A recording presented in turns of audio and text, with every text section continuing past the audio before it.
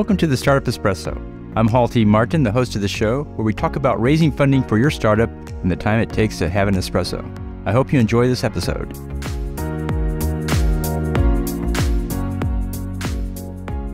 Hello, this is Hall T. Martin with the Startup Funding Espresso, your daily shot of startup funding and investing. Revenue or sales stands for the amount of funds a company earns. This comes from the goods or services the company sells. This is often called gross sales or total sales, as it's the total amount of the proceeds.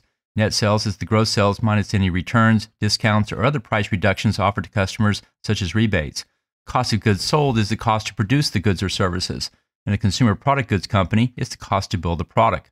In a SaaS business, it includes the cost of servers and software used to provide the service. Gross margin is the net sales minus the cost of goods sold.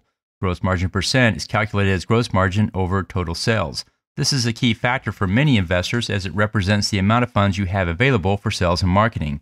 The higher the gross margin, the greater the capability of the company to sell it. And finally, there's the cost of sales. These are the costs directly related to selling the product, such as commissions. It's important to understand these elements in calculating your sales and presenting to investors.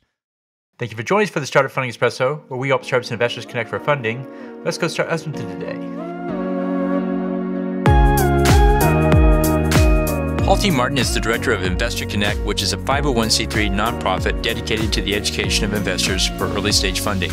All opinions expressed by Hall and podcast guests are solely their own opinions and do not reflect the opinion of Investor Connect. This podcast is for informational purposes only and should not be relied upon as a basis for investment decisions.